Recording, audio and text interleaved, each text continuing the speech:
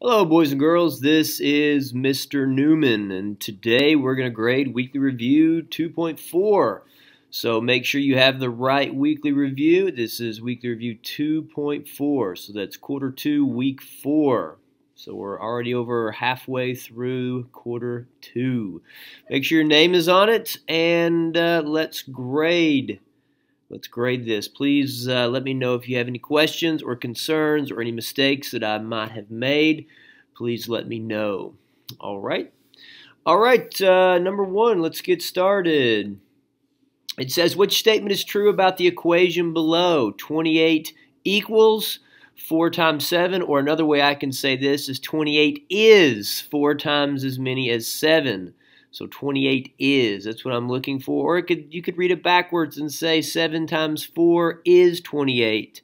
Or 4 times as many as 7 is 28. So this equal sign, we can just say the word is. That's what you got to keep in mind, is. All right, 7 times as many is 4. That would be like saying 7 times 28 equals 4, and that's definitely not true. 28 is 4 more than 7. That's like saying 28 equals 4 more than 7. Nope, that would definitely not true. 28 is 4 times as many as 7. Yes, 28 is 4 times as many as 7. That's what we're looking for. So that is my answer. And D, 4 times as many as 28. That's 4 times 28. And then that is 7. You can definitely see that is not true. So the answer is D. All right, complete each equation to make these sentences true. Anytime I'm dealing with division here, I like to do these backwards and just turn them around to multiplication. So I just say 56 times something is 560. Well, these values just grew by one place value larger, so we're just multiplying by 10. And if you read it from left to right, 560 divided by 10 is 56. But remember, you can always do division backwards with multiplication just to check it. 56 times 10 is 560. 560 divided by 10 is 56. 93 times 10, that would just be 930. Pretty easy. All right, remember, anytime you multiply things by 10, these values just get one place value bigger, So the tens place would move to the hundreds place, the ones place would move to the tens place, and you have to add a 0 in the ones place. All right, number 3. It says choose a number that when rounded to the nearest thousand would not round to 24,000. Okay, so this would definitely round to 24,000. You guys should be good at rounding. This would round up to 24,000. B, letter B. 23 would also round up to 24,000. And the letter D would round up to, look at the hundreds place, 8 would make the 4 round up to 25,000. 25,000. So that is your answer. Which one is not rounded to 24,000? It's just good to make sure you are looking at the right place. It tells you where to round. So if we're rounding the thousands place, if we're rounding the thousands place, I like to underline this, I guess, and then circle this number. This is the value that I'm circling, tells you the answer to the thousands place. Do we round up or do we round down? So make sure you follow your rounding rules. Number 4, Monica collects stamps. She uses 216 stamps in her collection. She wants to organize stamps in a book so that each page has 8 stamps. How many pages will she need for all of her stamps? So you're taking this many stamps and organizing them in groups of 8 to go on a page in her stamp book. So 216 divided by 8, that's the equation that I'm doing. 216 divided by 8 equals N. I'm going to use a pretty simple area model. I'm going to use an area model to solve this. So I don't know how many times 8 can fit into 216, but I can definitely find a number that's close. If I do my multiples of 8, 8 times 2 is 16, and I always want to look at these two digits first, 21. If I do 8 times 3, that's 24. That's going to be too big, so I'm not going to use 16, but I am going to use 160 to break my first model up. Here, my first box of my area. So 8 times what is 160? That's 8 times 20 is 160. Now, what do I have left over? Well, I need to subtract and see. 216 minus 160 to see what I have left over here. I'm going to have to do some regrouping, not a big deal. 56.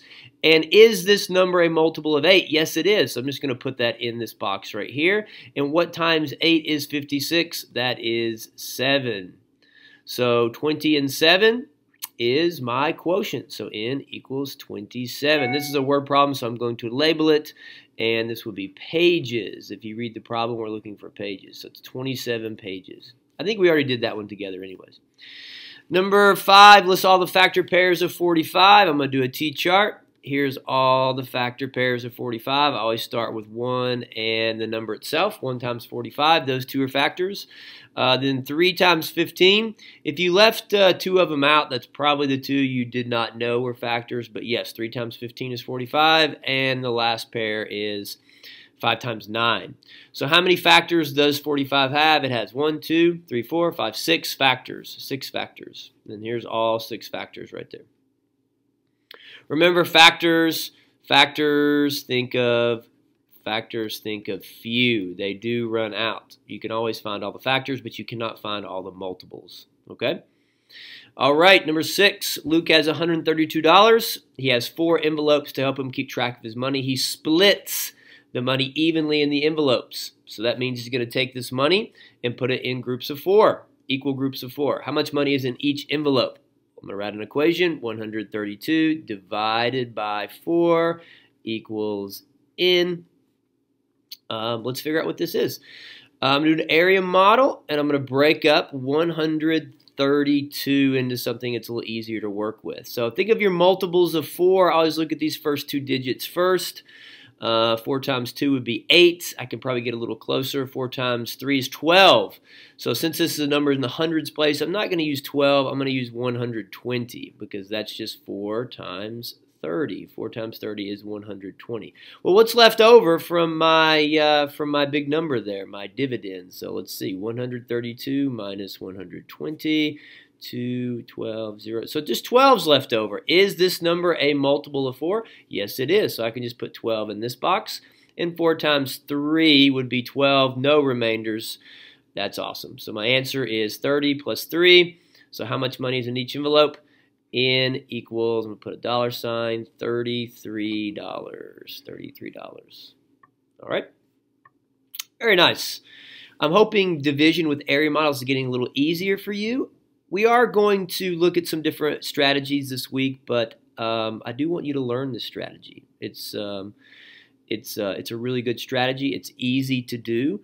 I wouldn't recommend it when you have a very large number here, like if you have a number in the thousands place or 10,000s place. But a 2-digit, 3-digit dividend, it's a great strategy to use area models with division. Just think of an area model, but you have to do it backwards. You get the area, then you either get the length or width, and then you're looking for the other length or width.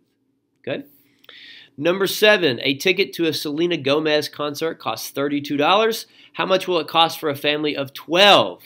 Now, you are not dividing this. This is a multiplication problem because if all 12 members of the family are going, that's 12 times 32. So 32 times 12. I'm just going to do an area model for this. I'm just going to draw a generic model that kind of would represent this problem. I'm going to break up 30 and 2. That represents that factor, 30 and 2, 30 plus 2. And then I'm going to break up 12 to 10 and 2. So in this box would be 10 times 30, which is 300. In this box would be 10 times 2. That would be the length. That would be the width. 10 times 2 is 20. In this box, the length is 2. The width is 30. So that's 30 times 2, which is 60. In this box, which is my smallest box, it's a 2 by 2. 2 times 2, which is 4. I'm just going to add up all these partial products. 300 plus 20 plus 60 plus 4. Stack those up using the standard algorithm of addition. And I get $384. That is money. So that's my answer. $384. That's how much it would cost for the whole family to go to this Selena Gomez concert. All right, number 8. It says Katie found the product. Product. You guys remember what that word is? Product. That means the answer to a multiplication problem. 15 and 24. That means 15 times 24. She used the partial products algorithm. That's basically these right here without the area model. And most of you guys can probably do this without an area model. So here are her partial products. Okay. And you could do an area model to see, to check this if you'd like, but you don't need one. It's always good to refer back to that if you get confused though. Do you agree or disagree with her product for 15 times 24? Well, it's always good to kind of estimate this. You could definitely estimate this. I'm going to just round this to 15 times 20. 15 times 20. Well, 15 times 2 is 30. And then another 0 would be 300. So it's relatively close. Her answer is close, 270. But let's see if, even when you add these up, yep, I get 270. So it's a reasonable estimation. It's reasonable. Let's see if she made any mistakes. So I'm just going to come over here and kind of do this problem again.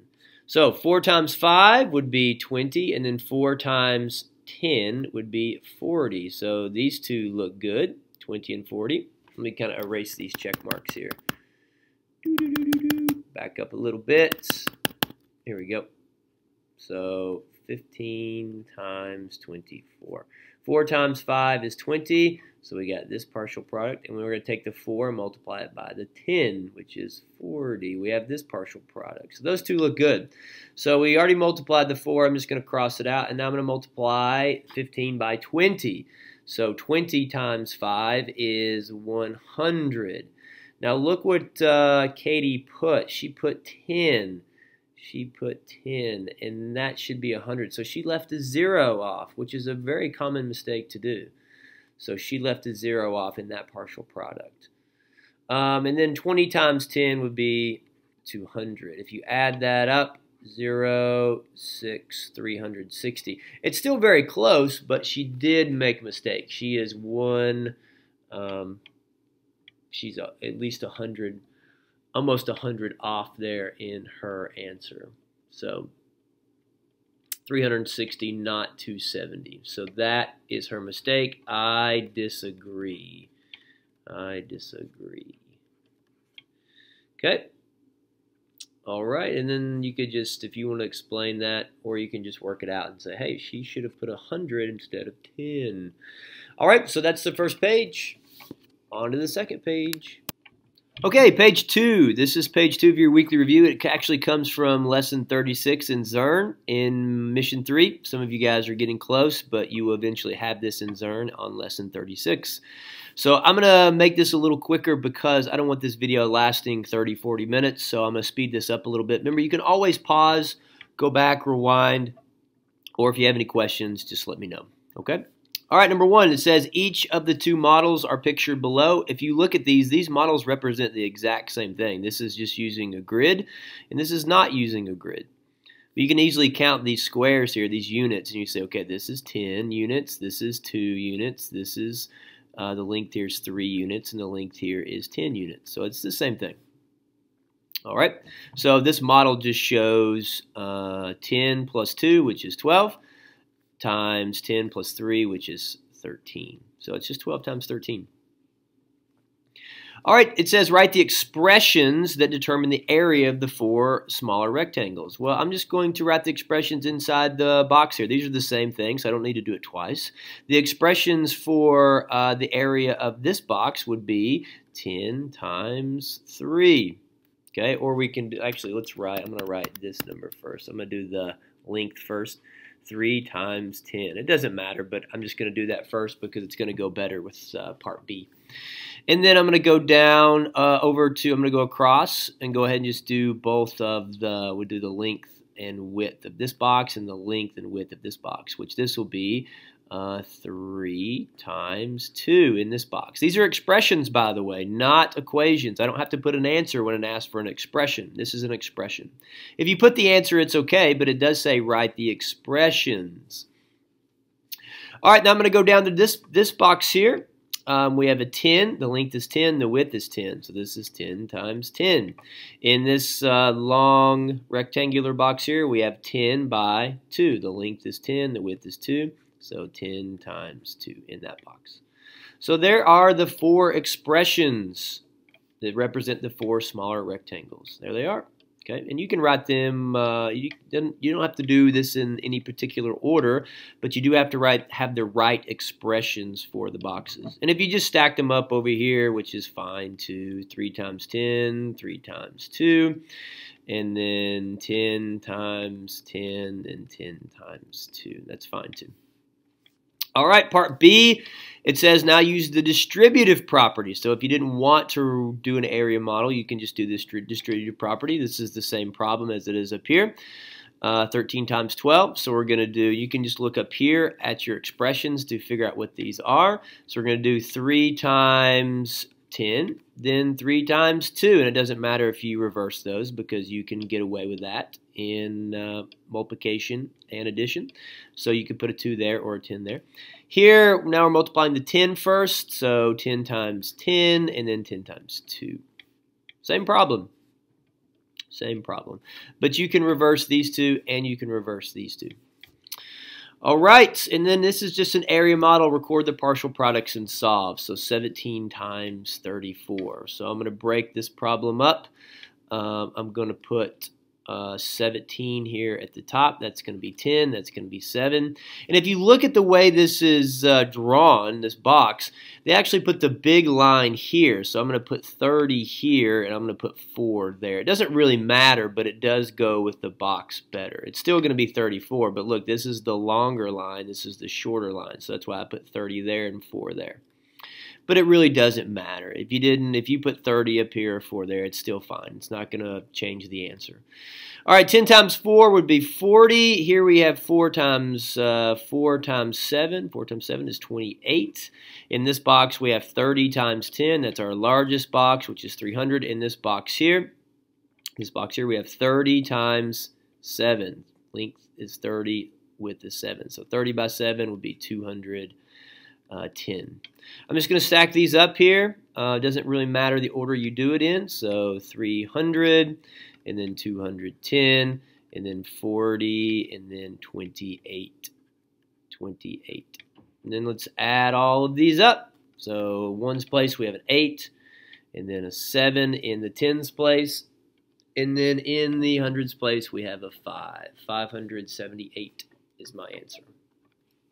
All right, that's the end of page 2. Okay, draw an area model to represent the following expressions, record the partial products vertically, and solve. So that's what I'm going to do. I'm going to draw an area model.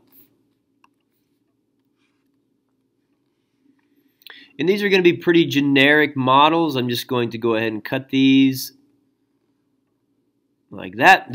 You could use this for pretty much every multiplication area model. So 45 times 18. So 40 and then 5 and then 18 would be 10 plus 8. Inside this box we have 400. Inside this box we have 50. Inside this box we have 8 times 40, which is 320. Don't forget that 0. Inside this box 8 times 5, which is 40. Let's add these partial products because that's what it says. So let me start up here a little higher, 400 plus 320 plus 50, 50 plus 40. Okay, kind of round out of room here. Actually, I'm just going to stack it up over here where I've got a little bit more room. There we go, 400, 320, 50, and 40. Okay. So 0 in the ones place, we have 9, 10, 11 tens, 11 tens. So that's 110. And hundreds place, we have 400, 300, another 100. So that's 800. 810 is my product. 810. 810 is my product here. Now, if you notice these two problems here, this is 45 times 18. This is 45 times 19. So if you notice this, it's just we're just multiplying 45 one more time between number 3 and number 4. So basically, if you add 45 to this, you should get this answer. So I actually should know this before I do it. It should be 855. If I add 45 to that, that's what I should get. But I'm still going to work it out. because that's what the directions say. So, but you could definitely get away with that if you needed to save some time. All right, so we have 40 plus 5, and then 10 plus 9, 19. All right, 4 times 10 is 400. 10 times 5 is, oops, not 40, 50. 9 times 40, that's 360. And then 9 times 5, which is 45. All right, let's stack these up. We have 400 plus 360, and then 50 and 45. Okay, we have a 5 in the ones place, 10's place. I'm going to group the 6 and 4 together because that makes 10, and then 5 would be 15 tens. And we have 8. 855, just like I thought. So that is correct. 855. All right, this time it says visualize. The directions change. So visualize the area model and solve the following numerically using 4 partial products. You may sketch an area model if it helps. So if you drew an area model, that's fine, but this is saying, hey, you don't have to draw an area model. Some of you may be pretty good at this without having to do an area model. That's always an option if you need to save time. So I do like to stack these problems up, though. I think that helps me figure out what the partial products are. So I'm just going to record them here and add them up. So 7 times, or 2 times 7, 2 times 7 is 14. And then 2 times 40, which is 80. And then I move over here. I'm already multiplied the 2, so I'm going to move over here to this 1. But it's not a 1, it's a 10. So 10 times 7 is 70. And then 10 times 4 is 10 times 40. 10 times 40 is 400. So let's add these numbers up. We have a 4 in the ones place. 8 and 7 make 15, plus 1 more makes 16 tens. And then we have a 5 in the hundreds place. So 564 is what I got. Let's do this one. 23 times 93. 93 times 23. And I just like putting the larger number on top. You don't have to do that. I just like doing it. Just my preference, but you don't have to do that. 3 times 3 is going to be, and I'll just put these down over here to the side, which is 9. 3 times 3 is 9. And 3 times 90, 3 times 90 is 270. So 3 times 3, 3 times 90. The 3 has been multiplied. I'm going to cross it out. And then we have 3 times, excuse me, not 3. This is a 2, but it's in the tens place, so it's a 20. 20 times 3, 20 times 3 is 60, I believe. And then 20 times 90. Now that's 2 zeros, so I'm going to go ahead and put those zeros in. 20 times 90, and then 2 times 9 is actually 18. So that's 1,800. Don't forget that that number has 2 zeros in it. So we have a 9 in the ones place. 7 and 6 make 13 tens. And then in the hundreds place, I have a 2 and an 8, which is 10, plus 1 more is 11 hundreds. And then that's 2,139. 2,139. Okay. Any questions about that? And it's always, you can always come over here and say, okay, let me write this 20 times 90. Let me see what that looks like. 20 times 90. You can always put that on the side here so you can see, oh, there's 2 zeros, so I need 2 zeros in my product there. You can always do that on the side. I would definitely recommend it if you get in a habit of leaving off a 0. Write these on the side. So this one would be what? 3 times 90 for this one, 3 times 90, and this one was 3 times 3. There you go, and you can see exactly how you got those products. All right, just to save time though, I'm not going to do that. 23 times 11. Let's go ahead and do that. So 1 times 3 is 3. 1 times 20 is 20. 10, go ahead and cross that out. Now we have 10 times 3, which is 30, and then 10 times 20 is 200. This one's pretty easy. So a 3 in the ones place, a 5 in the tens place, a 2 in the hundreds place. So 253. And lastly, let's go ahead and do this one. This is 23 times 22. So 2 times 3 is 6. 2 times 2, well, it's not 2 times 2, sorry. 2 times 20. 2 times 20 is 40. Let's cross that out. And then we have 20. 20 times 3, which is 60. And then 20 times 20, which is 400. So a 6 in the ones place, a 10 in the tens place, 10 tens, and then a 5 in the hundreds place. So 506 is what I got for number 8. Okay, on to the last page. Okay, boys and girls, this is the last page of your weekly review 2.4. So just a few questions to do, then we're done. It says, number 1, solve 26 times 34 using 4 partial products and then 2 partial products. Remember to think in terms of units as you solve. Write the expression to find the area of each smaller rectangle in the area model. So notice this is the same problem, but here we're going to use 4 partial products, and here we're just going to use 2 partial products. So when you guys are becoming really good at multiplying, you can definitely use 2 partial products instead of 4 partial products. It goes a lot faster. So I'll show you what I mean by that in just a second. So you can always look, they actually wrote the units that you're multiplying here on the right-hand side. So you can just look at that, or you can come over here to the box and look at that. So 6 1 times 4 1s, that's this box right here. 6 1s times 4 1s, and that's 24.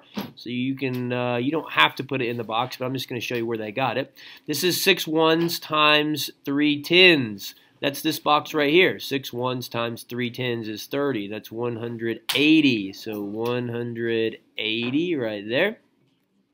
And then 2 10s times 4 1s. Here's 2 10s is 20, and then 4 1s is right here, and that's 80. That's going to be 80. And then in this box right here, we have 2 10s times 3 10s, 2 10s times 3 10s, which is going to be 600. So 600. Now, if you did this with just 2 partial products, here you're going to multiply. You can see 34 times 6, 34 times 6. In this box, you're going to do 34 times 20. And some of you guys could do this in your head. Some of you guys could probably do this to make this problem go a little faster. But if you can't, you can always just come over here and look. These are the first 2 boxes combined, those 2 products. So if you want to add those, you can. Or you can just come over to the side and multiply that again. But you're going to get these 2 answers combined. So 180 plus 24 would be actually 204. My 2's keep looking like Z's. 204. And then in this box here, 34 times 2. If you just do 34 times 2, which is 68, and then put that 0, that's 680. 680. But that's just combining these 2 boxes here. 600 plus 80. Okay? There you go. Now, it doesn't say you really had to solve this. We just had to write the expressions. But if you did solve this, let's see, you would get a 4 in the ones place, an 8 in the tens place, and an 8 in the hundreds place. 884 is the answer to this. But you didn't actually have to find the answer. All right, last problem, number 2. It says solve using 4 partial products and then 2 partial products. Remember to think in terms of units as you solve it. So it's pretty much the same as the top. So 2 1s times 1 1, that's going to be this box right here, which is going to be 2. 2 1s times 4 10s, that's this box right here, which would be 80. So I'm just going to go ahead and line these up so I don't have to do it again. And then on to 8 10s, which is this. 8 10s times 1. 8 10s times 1 1 is 80. So I'm going to put 80 again. 80 again. And then the last box is the largest box, which is going to be my largest value. We have 8 10s times 4 10s. 8 10s times 4 10s, which is 8 times 4 is going to be 32. And then we got 2 zeros there, 1, 2. So that's 0, 0, 2 in the hundreds place, a 3 in the thousands place. Okay? So notice that is 3,200. 2 zeros, not 320. Okay, 2 ones and 40. That's just these two boxes right here. 2 ones times 41 ones. So what's 2 times 41? Most of you guys can do that. You're just doubling that number, which is 81. And you can see those, or excuse me, not 81, 82. Sorry, you're just doubling this number. Doubling it, 42, double it, excuse me, 41, double it, and you get 82. There you go, 82, 80 plus 2. And then this one, you're going to be adding these two values together. So go ahead and circle that just to show you. And that would be 3,002, oh, that's not a 2. 3,000, what in the world? Let me get rid of that guy. It'll let me. There we go. 3,280. 3,200. That's just these two boxes combined. And if you did solve this problem, I'm just going to stack these a little neater because I didn't stack them very good. 3,280 plus 82. See what that is. We have a 2 in the ones place. A 2 in the one. I'm struggling with my 2's today. Goodness gracious. 2 in the ones place, and then in the tens place we have 16 tens. I got to regroup that. And a 3 in the hundreds place. I don't have anything to regroup in the thousands place, so just a 3,000. 3,362. That is the product of 41 times 82. There's the answer. Even though you didn't have to find the answer, you just had to basically do the partial products part. All right. So I like this. I like doing 2 partial products, but it's only for people that could really see those values well and is really, really good at multiplying. So, but definitely this using 4 partial products, I still do that even today. So there's nothing wrong with using 4 partial products. All right, guys, that's your weekly review. Have a great day and see you. Bye.